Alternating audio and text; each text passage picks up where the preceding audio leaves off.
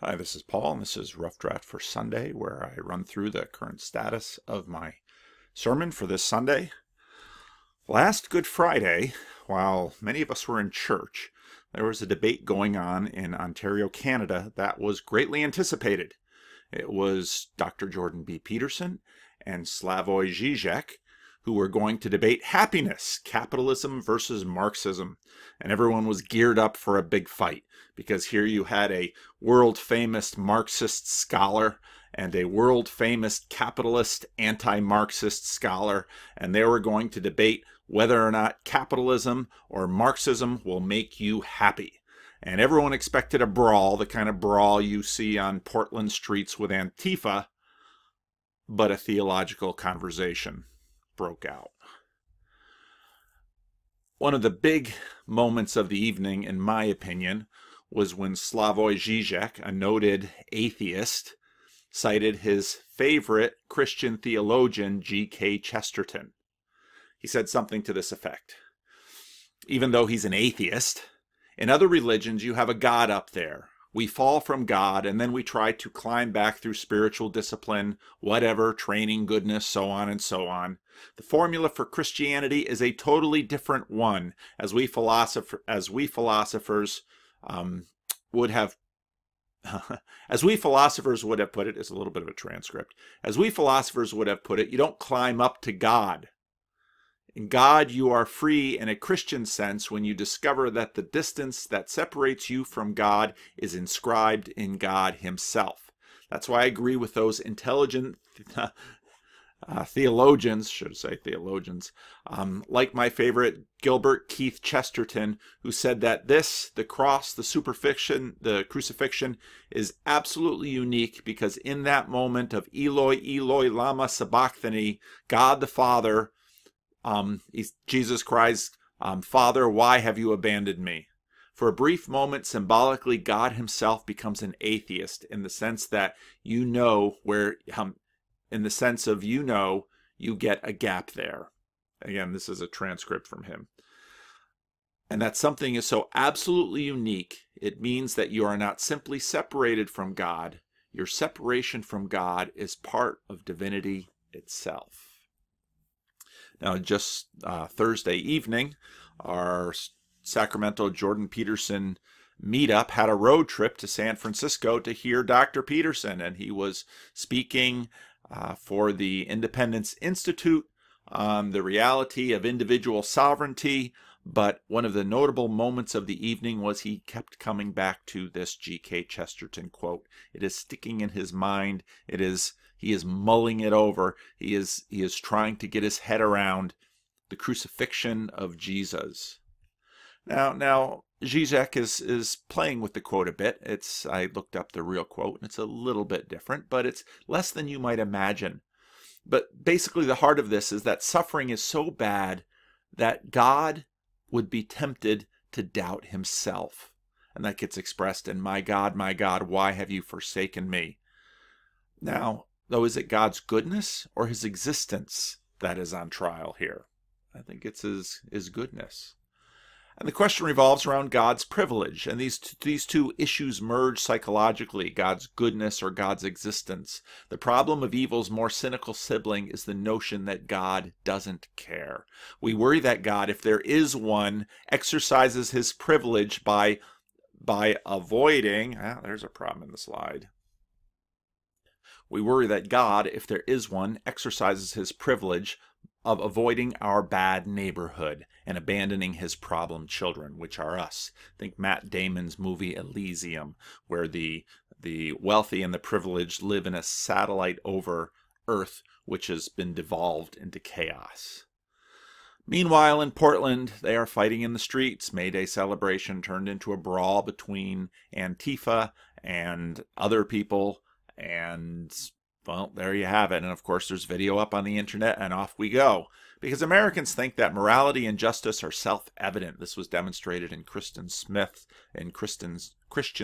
book Soul Searching, where he did this massive survey of American youth. The difficulty, of course, is If in fact morality and justice are self-evident, why can't we agree on it? We agree that gravity pulls things down. We agree that we can walk easier in light rather than darkness, but we can't agree on justice. It's hardly self-evident to us. And this, of course, is an old story. You can go back and read Plato's Republic. And, thousands of years ago, they were debating the same issue there. What is justice? Give each man or woman their due. But what is their due? We all imagine, well, I deserve better than this.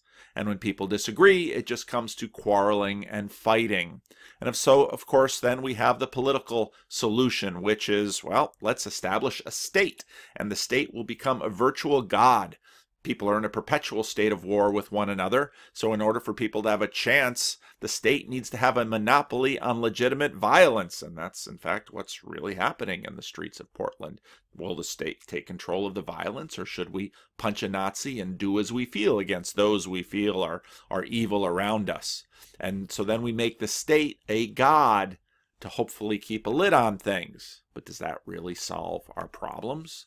The wars continue between states and between people groups. There are civil wars, there are tribal wars, there are terrorist grievances. And in a secular age, there is just no God who will decide between the disagreeing parties and settle disputes forever. All justice must be served in this world, we imagine, in a secular age. And as Miroslav Volf pointed out during the civil war in Yugoslavia, what that means is if your enemy is evil, you'd better kill him now. You can't wait for God to judge them. And what that means is that we pull up hell every time we try to bring down heaven. Now, maybe Jesus is too soft, in your opinion, to deal with any of this. Jesus always kind of seems a little bit zen and a little bit floaty and, hanging out with sheep and saying nice things and tolerating everyone. And that's sort of the image that we have of Jesus here today. But as we saw last week at the beginning of the book of Revelation, the Jesus, the Son of Man that shows up there has, the hair on his head is white as wool, as white as snow, and his eyes are like blazing fire, his feet like glowing bronze furnace, his voice like the sound of a rushing waters. In his right hand he held the 7 stars. That's what happens here below on earth. And coming out of his mouth was a sharp double-edged sword. His face was like the sun shining in all of its brilliance. This is part of the reason the Jesus of the book of Revelation is not just sort of rolling around in the green grass playing with a bunch of sheep. The book of Revelation, God reveals himself, and right away in the beginning of the book with the letter to 7 churches, God's expectations are higher for the church. In a letter to 7 small, struggling churches, what is revealed is not really so much of a soft, therapeutic voice. Most churches get something of a warning about their shortcoming. To the angel of the church of Laodicea write, "These are the words of the Amen, the faithful and the true witness, the ruler of God's creation. I know your deeds, that you are neither cold nor hot. I wish you were either one or the other. So because you are lukewarm, neither hot nor cold, I am about to spit you out of my mouth." Should God talk this way? You say, "I am rich, I have acquired wealth, and I do not need a thing." But you do not realize that you are wretched, pitiful, poor, blind, and naked. I counsel you to buy from me gold refined in the fire, so that you can become rich. What does he mean by that? What kind of fire has this gold been refined by? And white clothes to wear. You'll notice in the book of Revelation, often those who wear white are dead. So that you can cover your shameful nakedness, and salve to put on your eyes so you can see, because they're blind right now. Those whom I love, I rebuke and discipline. So be earnest and repent. Here I am. I stand at the door and knock. If anyone hears my voice and opens the door, I will come in and eat with that person, and they with me. He's knocking at the door. To the one who is victorious, I give the right to sit with me on my throne. What? I will give the right to sit with me on my throne, just as I was victorious and sat down with my Father on his throne. What's this Jesus talking about? Whoever has ears, let him hear what the Spirit says to the churches. After I looked, and you'll notice here, the door and throne imagery continue.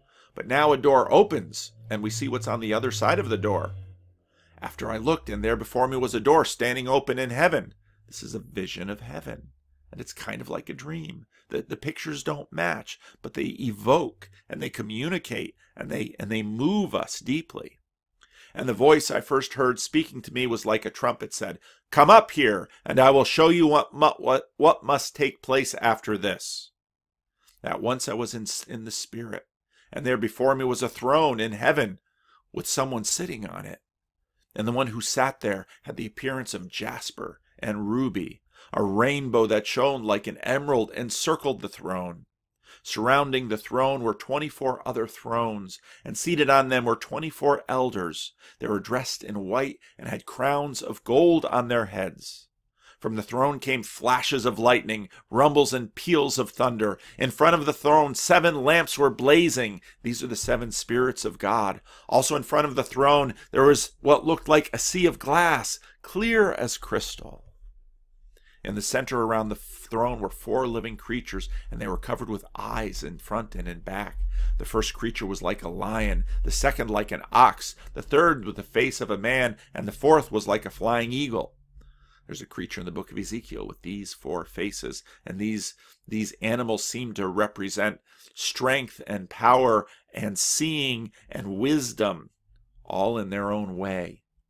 Each of the 4 living creatures had 6 wings, like the seraphim in the book of Isaiah, was covered with eyes all around, even under its wings. Remember that the book of Revelation is a compilation of all of the prophetic books, plus Jesus. Holy, holy, holy is the Lord God Almighty. Remember, this was the cry of the seraphim in Isaiah 6. Who was, and who is to come. This is something that's being repeated throughout the book of Revelation.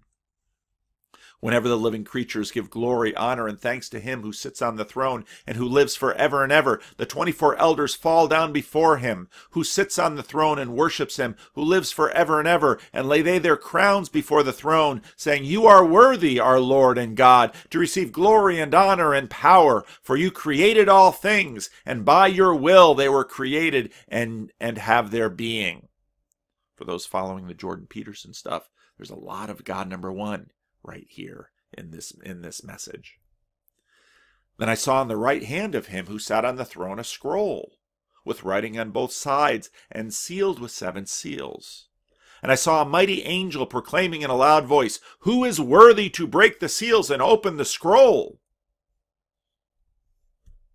But no one in heaven or on earth or under the earth could open the scroll or even look inside it. Now this is shocking, because we just had the 24 creatures, the 24 elders, and the 4 living creatures all talking about the worthiness of the one on the throne. What on earth would that one on the throne be lacking?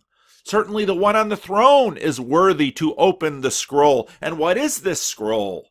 And why does John weep? I wept and wept because no one was found who was worthy to open the scroll and look inside. Now if you dash ahead, you'll see that what's on the scroll are the events of the world. These are all written down, and scrolls and books in the Bible have imagery of telling what is to come, and sometimes they're sealed up, and sometimes they're read, and it all unfolds like reading a novel.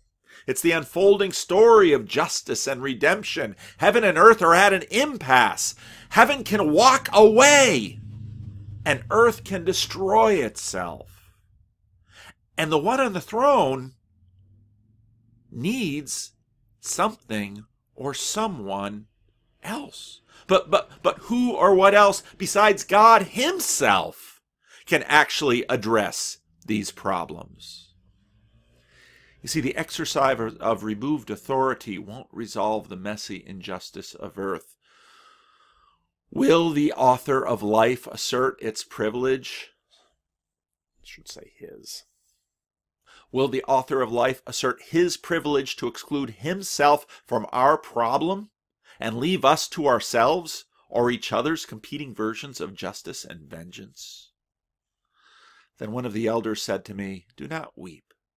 See, the Lion of the tribe of Judah." Now what you'll notice in the book of Revelation is these 2 images are being played off each other. And again, in terms of our literalistic representations, we can't capture this because the lion, and the lion is the symbol. Now remember, these are Israel is a pastoral people, and so lions, when they'd hear the lion in the thicket or hear him of ways off, you can hear a lion roar if you've ever heard a lion roar. They're fearful because they know that the lion has power to come and grab. But lambs are what lions eat. So what's this image of lion and lamb? He's the Lion of Judah. And he's the Lamb of God. And he's both of these things. See, the Lion of the tribe of Judah, the Root of David, has triumphed. But how has he triumphed? Has he triumphed like a lion? He is able to open the scroll and the 7 seals. Why? Then I saw a lamb. So he heard about the lion, but then he saw a lamb. Because he's actually a lion, but he looks like a lamb. And that's why this Jesus is so surprising. We're expecting Goliath, and we get a victim, looking as if he had been slain, standing at the center of the throne. Dare he go there? Does the one on the throne? And again, you'll notice they're switching back and forth. It isn't laid out like our world. Again, it's more like a dream. It's like a vision. It is a vision. He's at the center of the throne, this lamb who is a lion, and he's been slain. What kind of victor is slain? I don't like my champion slain. Well, then you won't like him. At the center of the throne, encircled by the 4 living creatures and the elders, the Lamb had 7 horns and 7 eyes. The number of perfection. He can see everywhere. You think, well, what kind of lamb has 7 eyes? But you're missing the point. Which are the 7 spirits of God sent out into all the earth.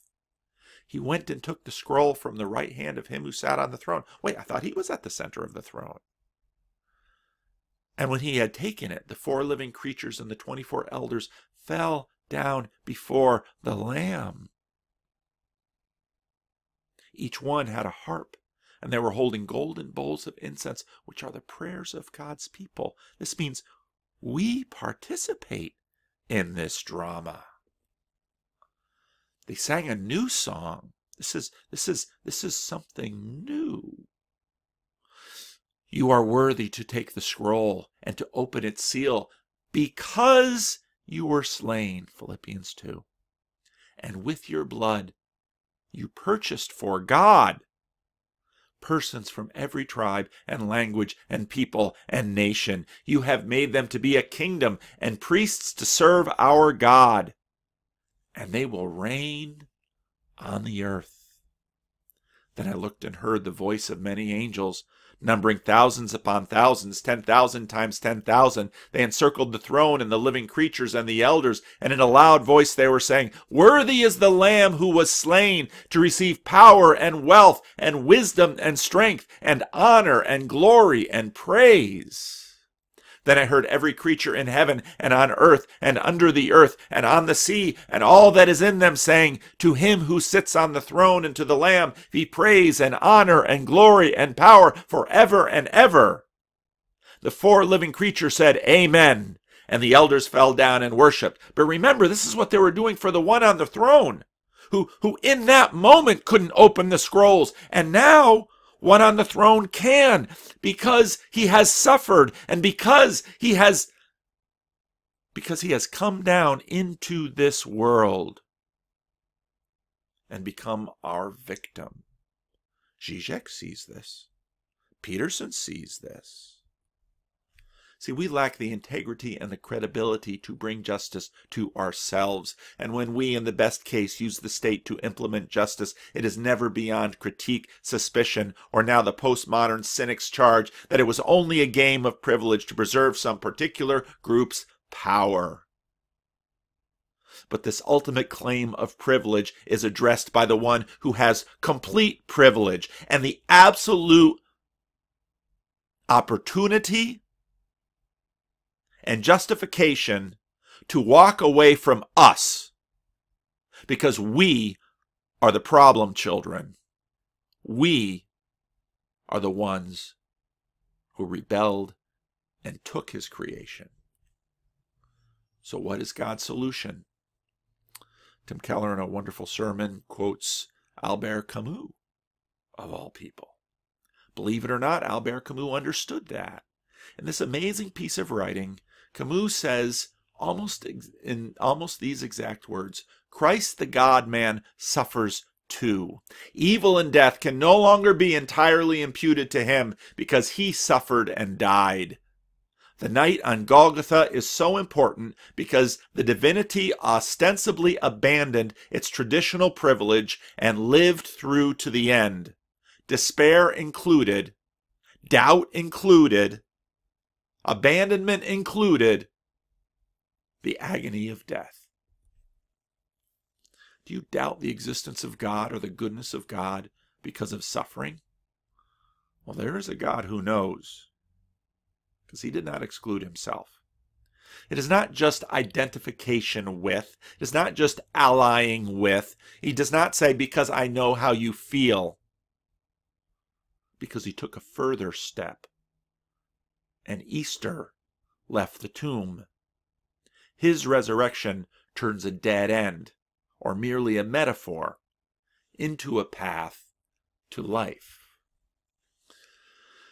Justice seeking in this age mostly fails. And you don't believe me? And you thought you were the pessimistic one. None of us gets out of this age alive, my friends. Jesus invites us into the open door. If you live like him, you will die like him, and you will be raised like him. That is the promise of the gospel. Now, on the evening he was betrayed, he took bread and he broke it and said, "This is my body, broken for you. Do this in remembrance of me."